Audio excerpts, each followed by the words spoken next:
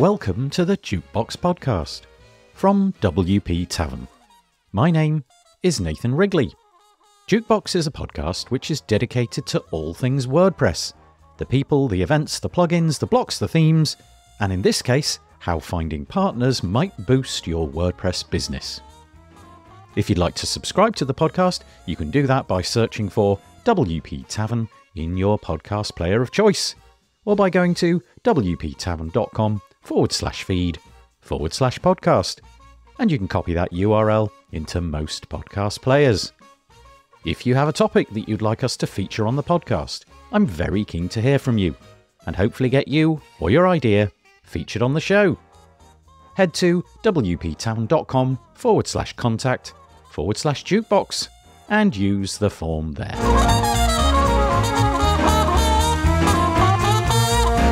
So on the podcast today, we have Dennis Dornon. Dennis is the founder of Main WP, a WordPress plugin which enables you to manage multiple WordPress websites from a single dashboard. As you'll hear, the business has changed over the years as Dennis has learned more about the plugin's target audience. If you're a solo developer or are working for a small team, bringing your WordPress product into the market can be very rewarding. But it can also be hard. Given the scale of the market, it's likely that your product has got an audience, but with the time and resources being limited, it might be hard to break through and be widely discovered. Dennis talks today about how, in the recent past, he's been trying out working with partners as an effective way to increase the plugin's reach.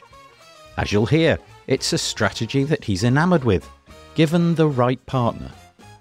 We start off by talking about why Dennis built Main WP and who the plugin was originally aimed at, and it's not what you might expect. We then get into how Dennis is working out his partnerships as he goes.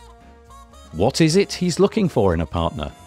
Not all companies in the WordPress space are going to be a good fit, and so he explains how it's important that all partners have some skin in the game and know what part of the deal they have to uphold. What are the things that need to be considered before the partnership begins? And how do you make sure that all the parties are keeping up their end of the bargain? It turns out that Main WP is a business which is in just about the perfect spot for bringing on partners. But if you're a developer and have not considered this type of approach with your business, this podcast is for you. If you're interested in finding out more, you can find all of the links in the show notes by heading to wptavern.com/podcast, where you'll find all the other episodes as well. And so, without further delay, I bring you Dennis Dornon.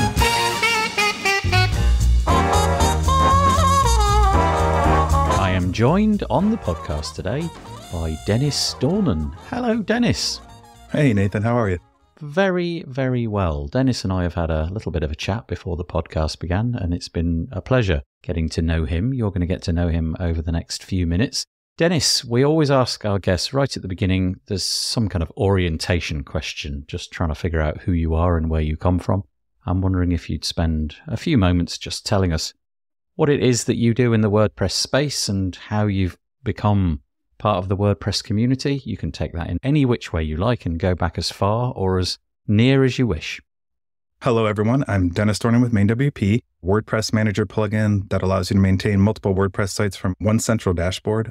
The Main WP plugin allows you to perform most of your daily WordPress maintenance tasks, such as updating your plugins, backups, uptime monitoring, things like that. And since Main WP is a self-hosted WordPress plugin, it allows you to do all that while remaining privacy-focused and not relying on any third-party solutions like many other WordPress managers. So when did you discover WordPress? How far do we go back? I would say probably about 10 years ago is when I really started getting into it.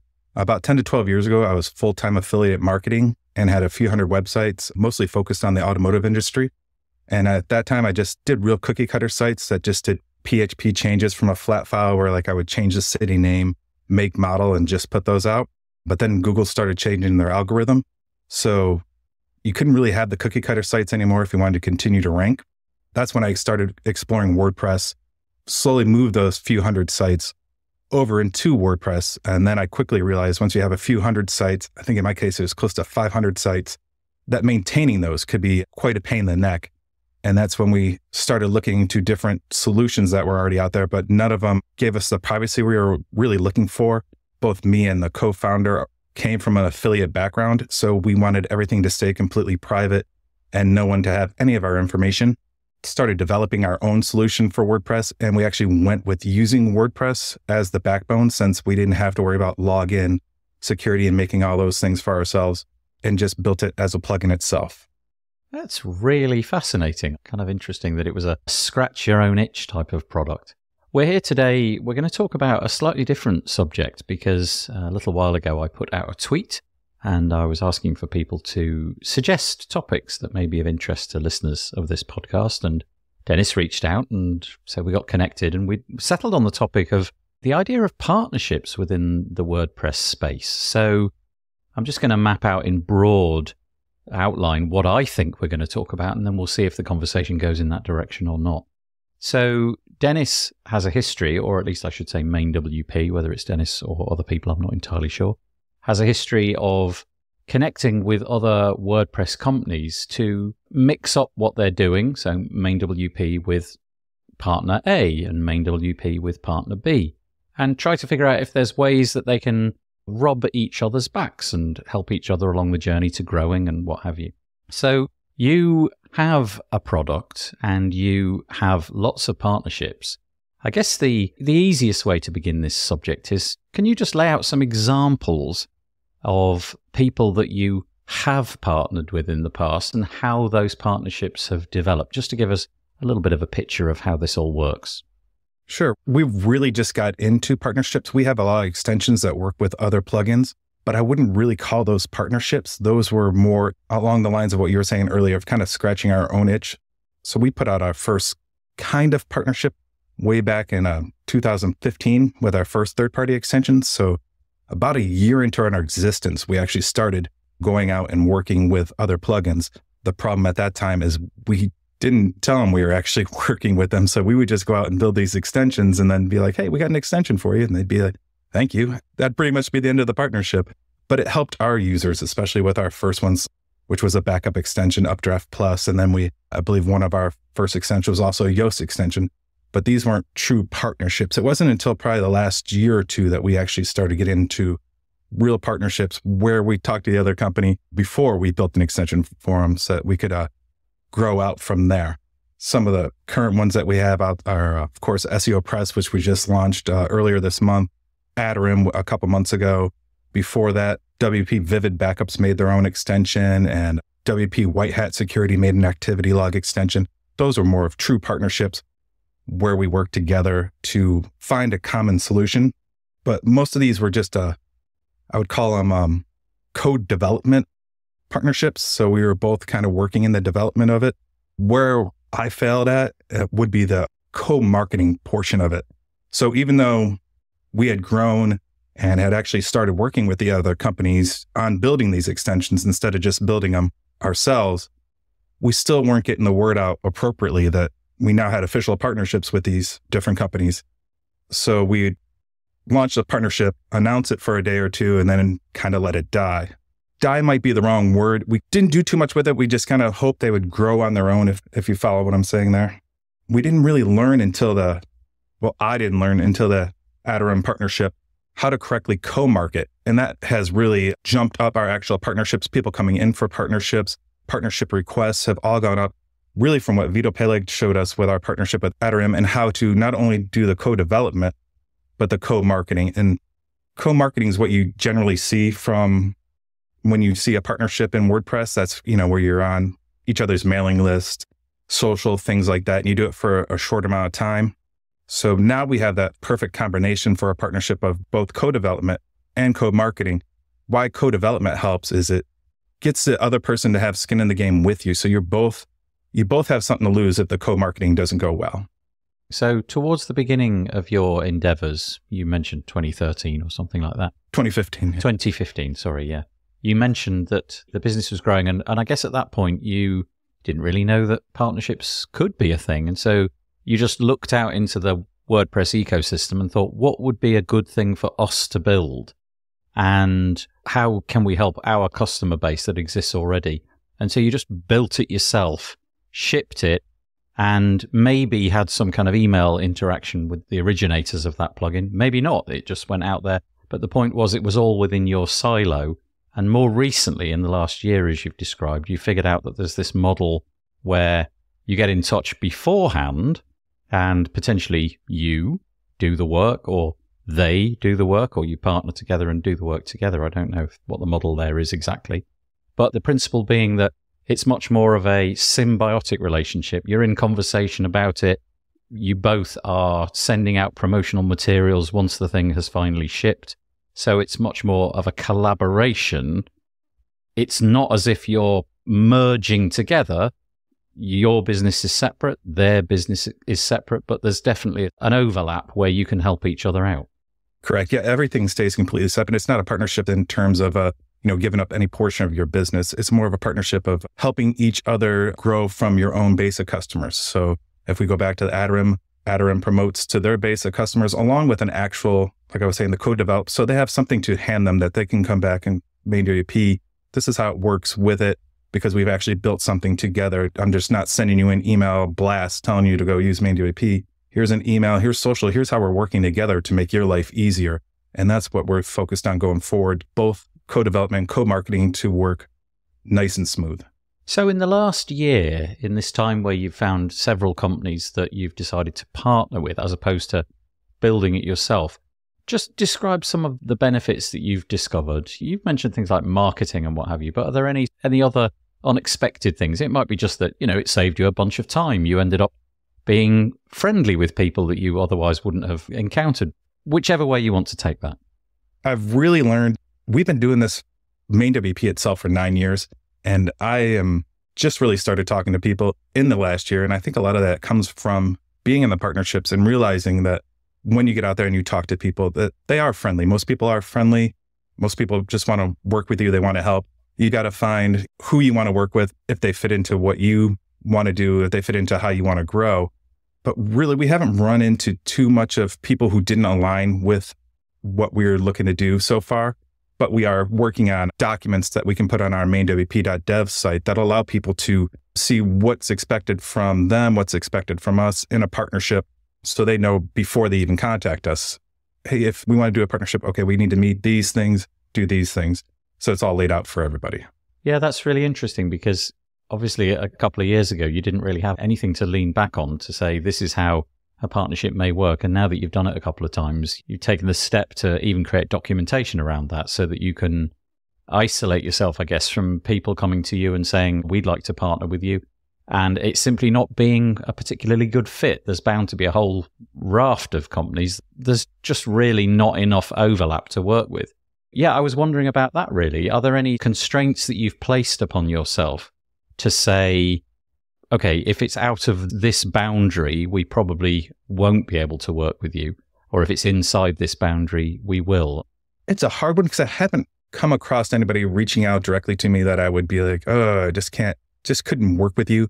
There have been some things where I know if somebody reached out that I didn't feel comfortable putting in front of our user base, we'd be able to say no to something that wasn't, I don't want to say privacy focused, but something that is completely against the way we feel about privacy. Of course, we wouldn't work with them. It's a hard question to answer because it's, until I'm actually presented with the situation, I'm not sure who I'd say no to, who I'd say yes to. I think everybody's got to be evaluated on their own individual basis. You obviously, when you're creating partnerships like this, you are staking quite a lot. You're putting your flag in the sand that we would like to work with this company.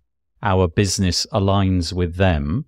And if you start to email your list with logos from other companies and what have you, you are firmly saying, we align, we're trusted partners with each other.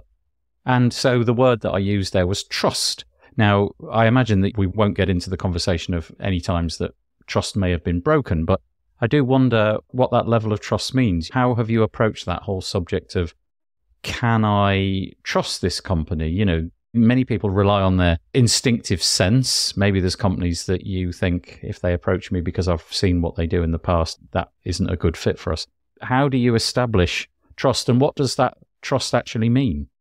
Well, I can say this year we did have a partnership that I would not do again, not naming any names. We had terms in and then they changed the terms once things had been launched. And that was kind of upsetting. And I'm not sure what you can actually do for that. So you really do have to put some trust into it. And I think that's where combining the co-development along with the co-marketing really makes a difference. This particular partner, we did all the work for the extension for, and they provided the service. And then they changed the service after the extension was made.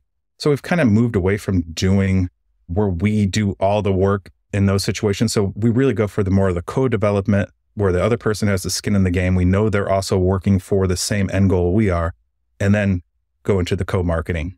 And usually if you can get that skin in the game from the co-development, a person isn't going to be as easy to do something to break up that partnership or make that partnership not profitable for both. When you say co-development, are you talking about literally you'll put people in the same room or on the same Zoom call or whatever? So in other words, main WP developers are working with company A developers, and together you're building out the solution which bolts into main WP. Or is it more you're collaborating on ideas and then somebody goes off and builds this part and main WP take care of their part? Just give us an idea of what that co-working looks like. Yeah, and not to keep going back to Aderim, it's just such a good example. In their case, they needed to develop a special API that we could connect to, and we needed to develop a way to connect to their API. So we were both working on APIs to work with each other's system. So we knew they were putting in the same amount of time or almost the same amount of time as we were into the extension. So we knew they were going to be just as dedicated to making sure that the product grew and got better. So it's very much a case of you work out which ways you can scratch each other's back and share out the work accordingly. The hope being that the balance is equal. It may be that at the beginning, if you've got the skill set to do the coding of a particular thing, then maybe that's something that you would do, and maybe they don't have the heavy lifting there, but they might have something else that they can contribute later in the journey, marketing, clout, and so on and so forth. One of the things I have noticed, actually, Jonathan Wold in one of his blog posts mentions it, and it's something I've noticed too, is when you're the smaller partner, you usually end up doing most of the work. And for most of this time, we have been the smaller partner. So it's just one of the things, if you're the new guy or you're the smaller partner, just be prepared to have to do more than the other partner. Do you go through this in a very formal way? In other words, you mentioned the Aderim example, obviously one you're very happy talking about. There's a lot of work to be done. There's lots of hours to commit to writing the code. There must have been some sort of procedure that was gone through saying, okay, exactly what is the scope of the partnership that we're doing here? Exactly what is the scope of what we're trying to build on top of main WP, which will interact with Aderim? Do you spend a long time hammering all that out and deciding we can't do this particular feature, but we'll come to that later? Because it's not like you're selling a particular product at the end here, where if the Aderim and main WP partnership works out, it's not like you can count the amount of units that you've sold of that partnership. It really isn't like that. It's just that you've made customers more happy. So there's not revenue to be shared, but there is some benefit.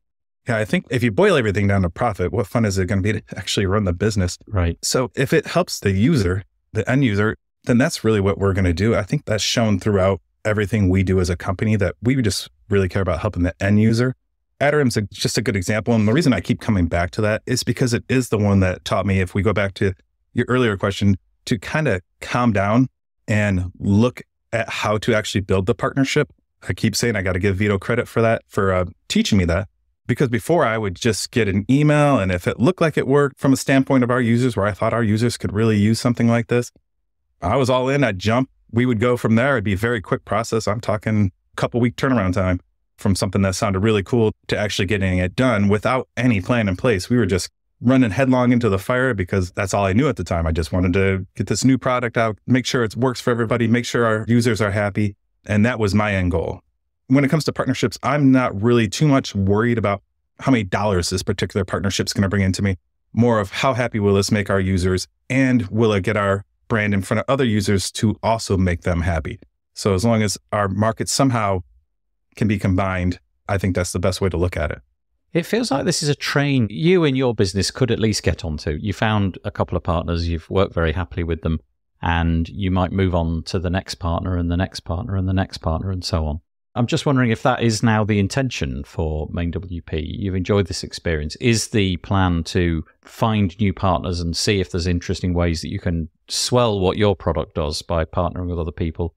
Or do you intend to have just a few close partners? Because that can be a nice model to work through as well. You've got 5 or 6 people that you work with very closely. You don't have to dilute the work that you've got and try to maintain 50, 60, 100 different extensions to Main WP, which may lead to, well, difficulty keeping them up to date as things change within their businesses and your business. We actually are working on a dual model, if you will, of that. We have our extensions that we will build out, such as Adderun, which works through APIs, but we're kind of moving away from building plugin-based extensions like we had before, and we're moving those more to also third parties. For example, the SEO Press extension, that was built completely by the SEO Press team. We did help with any development that they needed, but we didn't get our hands too dirty in that. And then we worked with promoting them out. And same with the WP Vivid backup people. They made their own extensions using our API and our code base, and they're just putting those out themselves.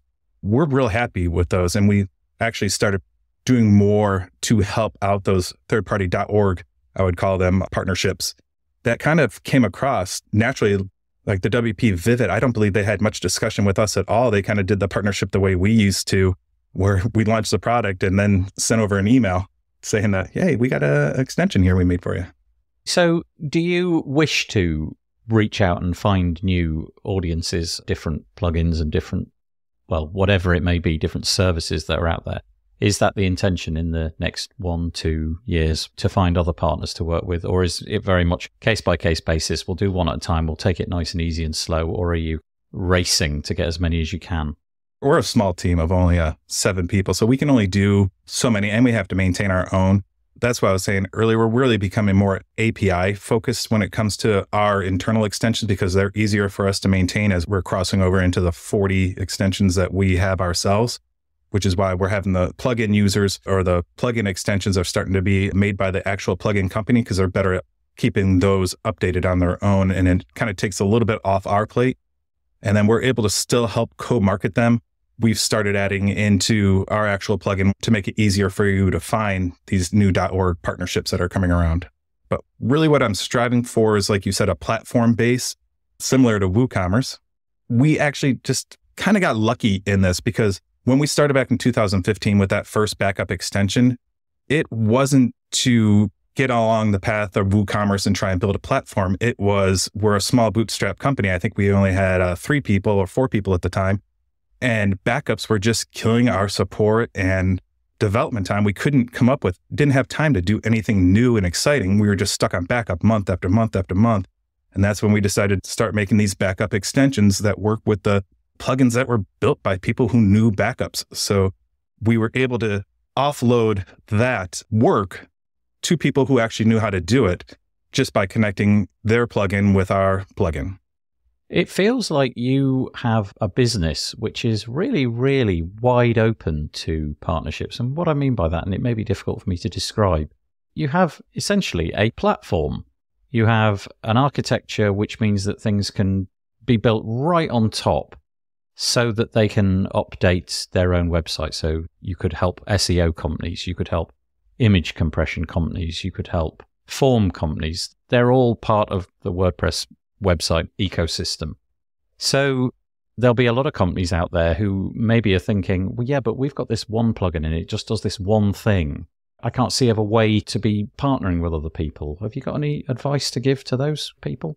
Looking at it from my point of view as the potential platform they would build on, if you have a plugin, say a form plugin, something that can be used in multiple places. So you can have your settings set. If you're using like the same settings all the time, you can do that from a dashboard such as ours. Or if you want to get all your forms returned from one place, say you have 50 sites, but you want to see all the forms in one place, you could think of it like that.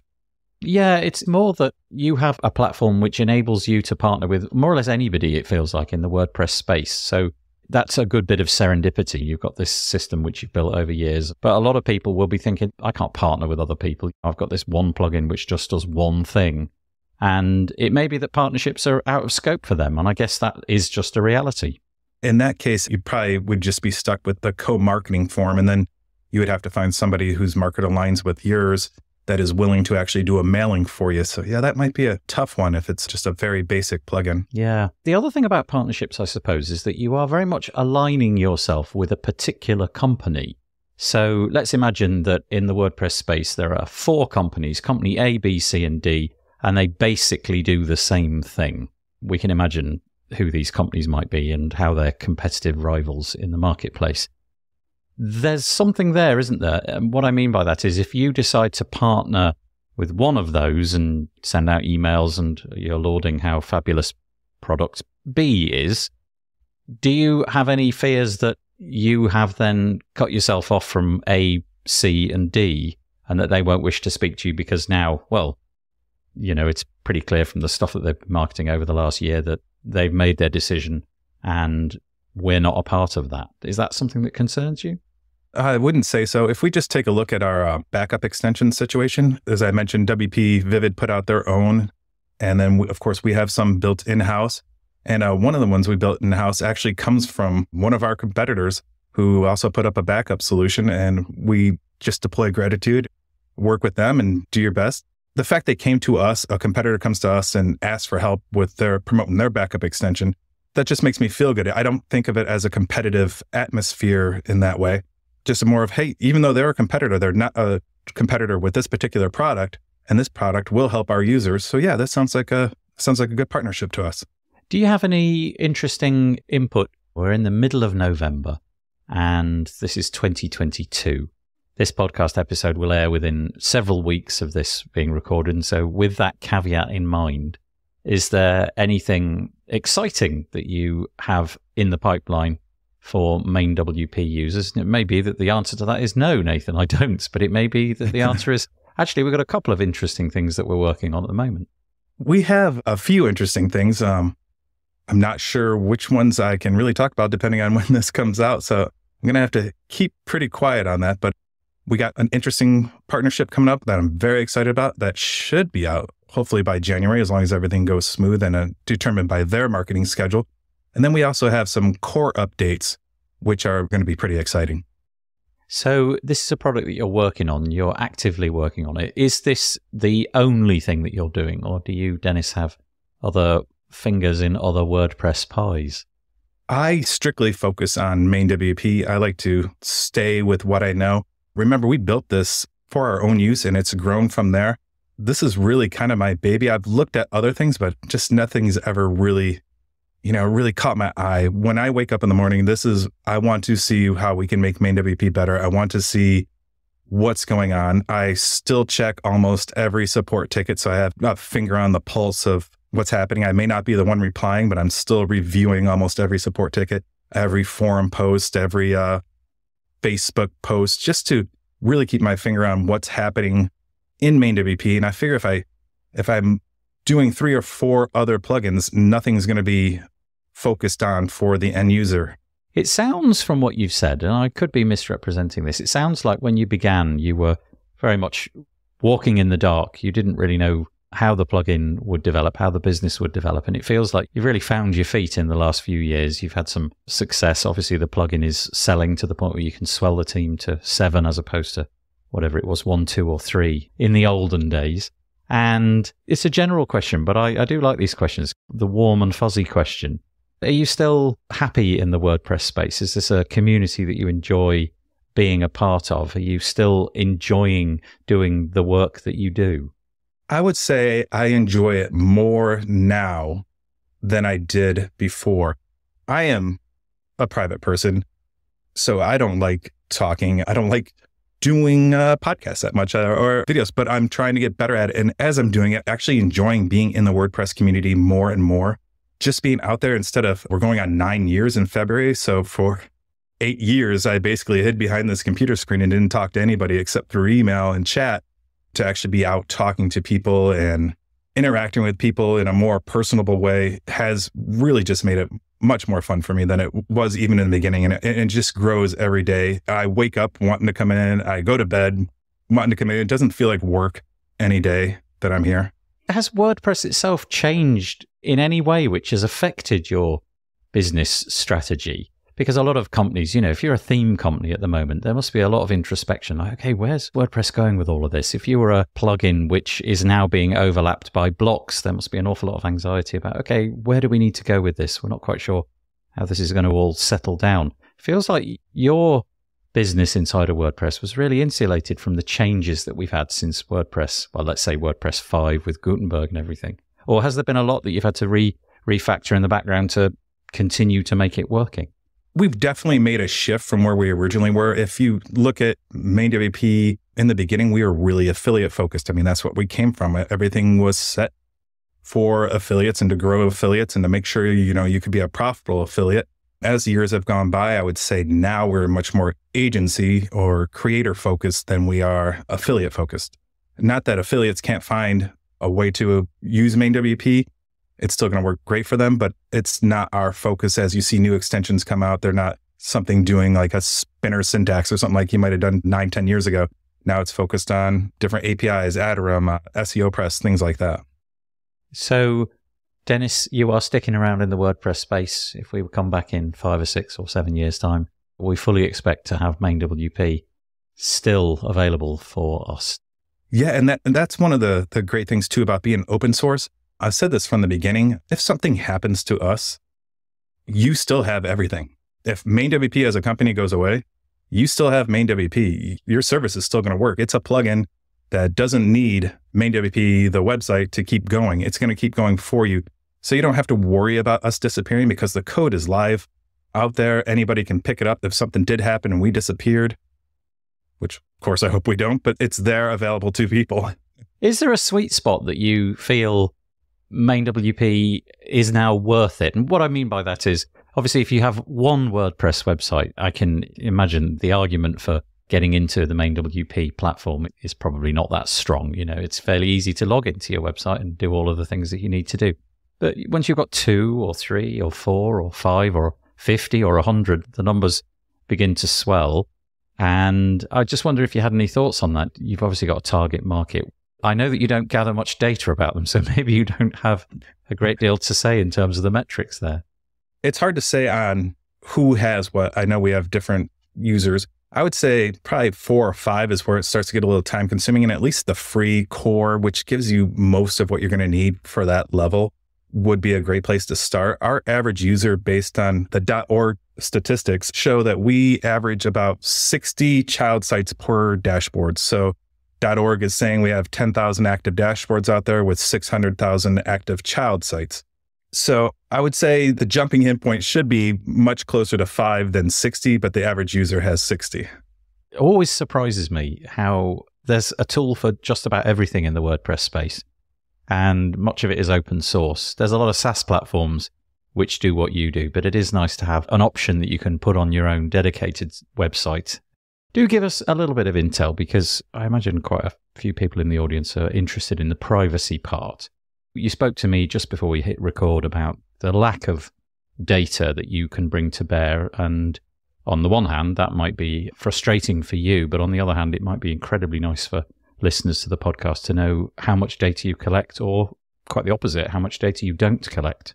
We really don't collect anything. If you look on mainwp.com, if I can send people there, and you'll notice at the very top of the page, we're one of the only plugins that I know of that has their own private plugin policy. And that was actually written by Danuta Stroik-Seelred of Agency Attorneys. And that's a privacy policy for your plugins, telling you exactly what information we're gathering, or in our case, not gathering. We really don't record anything of any personal nature. And in terms of the support that you offer, a platform like this will become quickly part of the backbone of your business. It may be that you log in once a day and update sites, and you want to know that that's possible, and you want to know that should there be any problems, you can reach out to MainWP and get those problems fixed quickly. How do you handle support? Is it email? Have you got chats? Are you 24/7? Are you throughout the globe? How does that work?